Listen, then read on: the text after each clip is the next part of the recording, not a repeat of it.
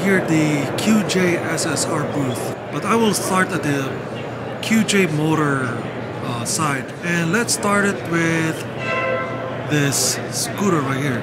It's called the QJ Motor G2. So basically it's like a 125cc equivalent electric scooter.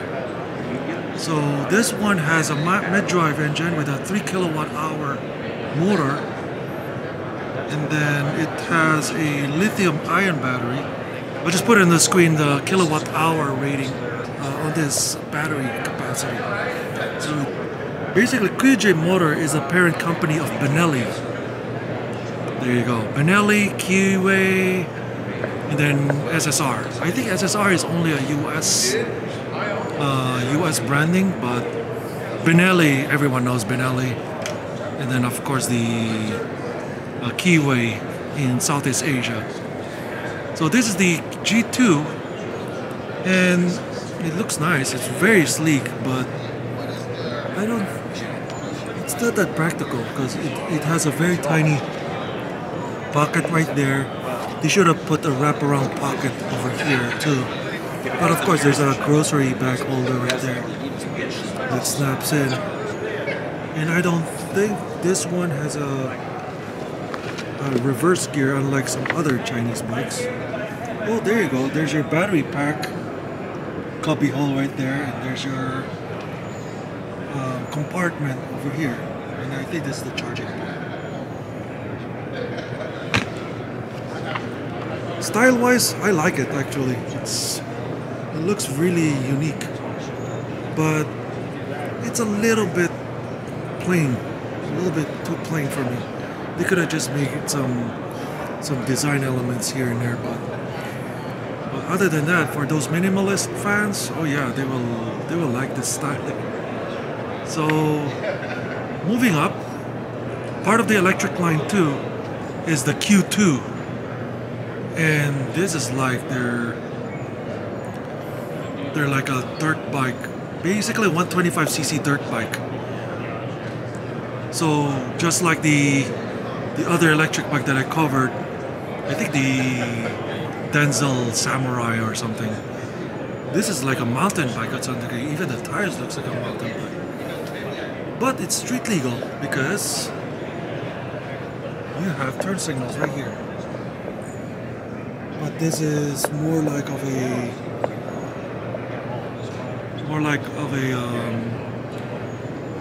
off-road centric dirt bike. Very minimalist, very dirt bike. I consider this as a dual sport because with a power to weight ratio like this, it's gonna be crazy. So this bike has a 3 kWh, just like the G2, and then also I'm gonna put the battery specs on the screen. And then also the range on this one is 74 miles. Unlike the G2, it has only 40, almost 50 miles. The top speed is like around almost 50 miles an hour. So this is like EDSA ready at some degree. But you can go sidewalks and stuff. And then next one, we'll go back to the scooter line. And this is the VPS 50. I'm not gonna delve into this bike too much because it's only 50cc, but here it is. It's nice. I like the color combination of sky blue and saddle looking seats right there. This one has a 2.8 horsepower thumper, 50cc. So of course it's gonna go max out around 35 miles an hour. The next one is the 150cc. Basically it almost has a similar size as the Primavera 150, where some of the 150cc scooters. Actually this has a good kamoteking potential. So this one has almost 14 horsepower. So I forgot to mention the name. This is the LTR 150, or you can call it lighter 150 by QJ. So this is a little bit more practical. So you can see you have some more compartments here. At least it doesn't look like a copycat. So the style is really nice. It's really easy on the eyes. It has an LCD screen and everything. And this is the black color, but it doesn't look black. It looks like, yeah, it's a metallic black. It has a nice emblem right there. And I think in certain markets this is the turn signal, but here in the US this is the turn signal. It looks like it's not part of the bike originally. So needless to say, it's a pitch. Let's see if I can open the seat. Nope, because there's no ignition. It also has a stop-start system. It's pretty genius in my opinion. Besides the iron, there's furniture. And let's move to the more serious motorcycles here. So this was the SRT 750X. I think I covered this on one of my bike videos, whatever. It looks like it's a good Benelli badged bike, but they're not gonna badge this as a Benelli. It's gonna be a QJ flagship bike, the 750. So basically, it aims against the middleweight motorcycles. It has a USB port. And let me give you the specs on this bike. This is the SRT 750X. The badging is similar to the Benelli TRK. So the specs is up to 75 horsepower, 754cc, and 6-speed. But the dry weight is really heavy, 560 pounds. Oh my gosh, that's really big. Really heavy actually, but it looks nice. It has that BMW look, the gold cross-spoke wheels right there. And I think when you get this bike, depends on the package, you might get the side casing too. I like the fact that they put reflective surface stickers right here. That's pretty cool. The bag is made by Cheng Wei. And look at the gap. The gap on between the exhaust and the wheels. I think that's a little too far. There's a huge gap right there too. Maybe they're trying to make that dual sport look or everything like that. And I think this has 19-inch front wheels, so it's still an adventure touring bike. But putting the stickers like this is very good for safety, so you can see it at night, no problem. And this one has, of course, you got the controls right there, turn signals. There too. And there you go. There's the SRT 750X. Middleweight adventure bike. And the next one here is the 700cc SRK 700. You can make it a sport naked bike. A bike that can go against the usual SV650, the MT-07 and the like. So this bike has 72 horsepower.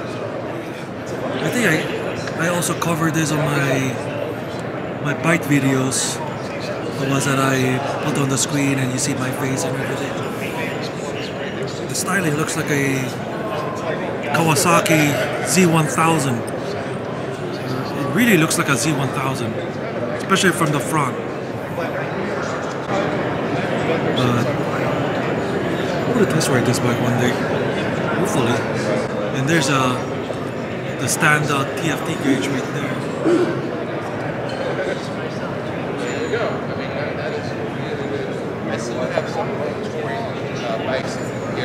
I don't know if QJ will enter the Philippine market, but they might rebadge this as a... It's not going to be rebadged as Benelli. It's too modern looking for a Benelli.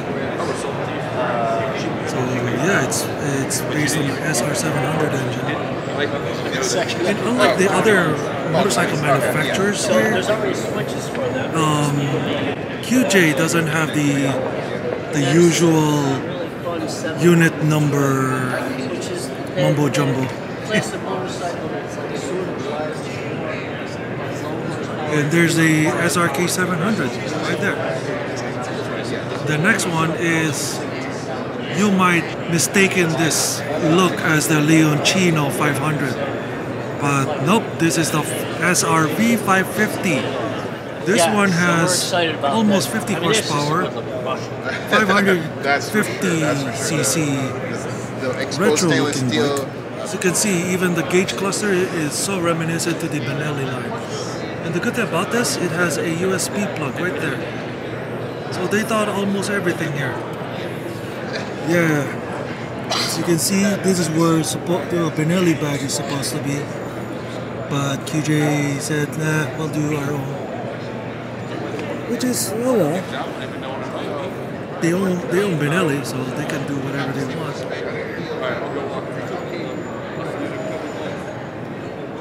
And this is there's the generic looking badging right there. SRV 550. It doesn't match the rest of the bike, despite how cool looking it is. And then that's it for the SRV 550. The silhouette of this micromoto, the SRF 135. You might think that this is the Benelli TNT 135 without the double piping on the side, MB Agusta looking piping. But this is basically the same as the Benelli 135, but with a TFT gauge. I think that's the only one that has this. I don't know if the Papio 125 has the same gauge cluster. I'll put in the screen on top. And even the rear end reminisces quite like the TNT 135. And I think this is where the Benelli badge is at. But this one has TFT gauge, and the headlight design is far different than the platform made 135. So just to let you know the specs, it's 11 horsepower, 135cc, mini micromoto. They'll compete against the Z125, the Grom, the Muki, Benelli's own, QJ's own Benelli TNT 135. If they undercut the price, this might be a winner, in my opinion. But time will tell. And then, time to get serious. This is the pair of the 400, the QJ 400 series, formerly known as the 302 from Benelli. As you can see, that badging, that's supposed to be Benelli right there. Same goes on the other one. So this is the SRK 400 RR. What's up with the RR? BMW has it, Honda has it, whatever. So this is the sport bike version, and this is the naked bike version, the SRK 400. They should also put it SRK 400S or something. So the specs, basically almost similar, just a little tweaks here and there. So this SRK 400, it has almost 41 horsepower, while this one is 44 horsepower. And they're both Philippine toll road ready 400cc motorcycles. They're formerly known as the Benelli 302S, but they made a new engine, the 400cc. And let's see the details of it. It also has a USB plug, so you can put your phone here with a stem mount right there. And it has a TFT gauge. Pretty cool for a 400cc bike. I want to taste test this at least, or snack test the track for with this.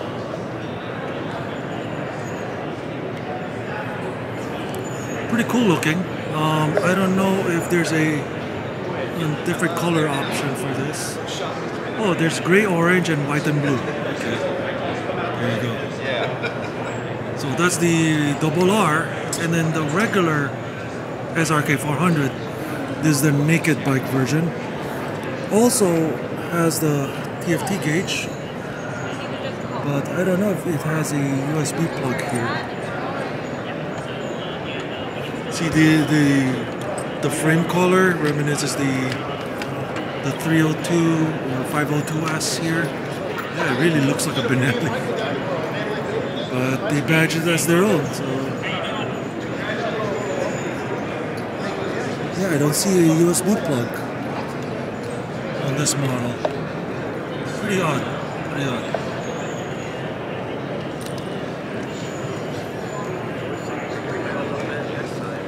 That's it for the SRK 400. And last but not the least, there's rumors that this is going to be badged as a Harley Davidson.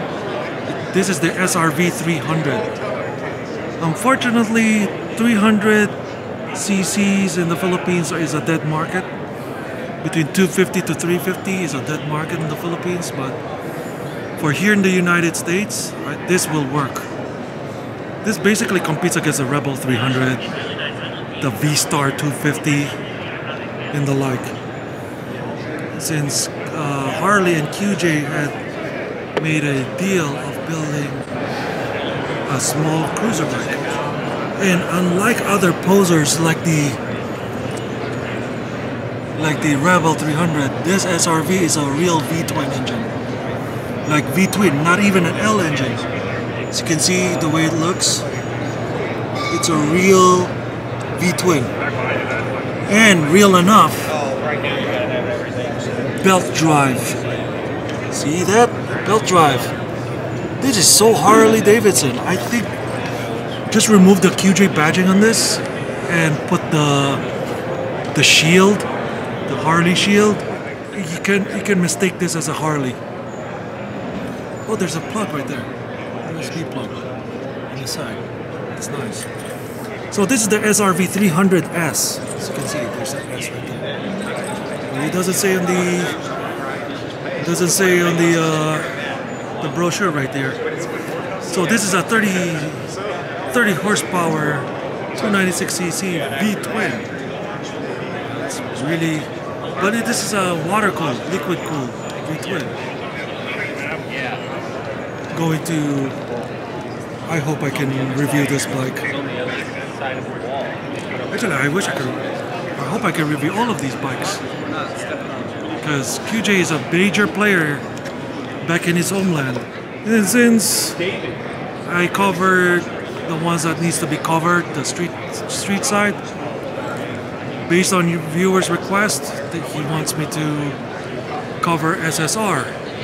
Too bad they don't have the SSR street bikes here, but they got the side-by-sides right here. And this is the Bison 400. It's a long wheelbase work style side-by-side. And there's another one, Bison EV. So this is electric. It's a short wheelbase electric side-by-side right here. So the rear end is a hybrid system. You can turn it into a convert it to a passenger or a flatbed. I mean, look at it. You can go on. There's another vlogger there. So this is the Bison 500. This is the 500U, and this is the 50 EV.